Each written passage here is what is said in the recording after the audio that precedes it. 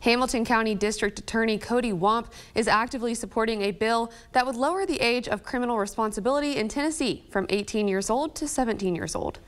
Although the bill is receiving some support, trial attorneys and juvenile court judge are actively in opposition of the change. House Bill 1029 and Senate Bill 1159 would send 17-year-olds charged with any crime straight to adult criminal court. These same charges would apply for 13 to 16-year-olds who would commit serious crimes as well. The bill is currently scheduled to be heard by the House Criminal Justice Committee and the Senate Judiciary Committee on Tuesday.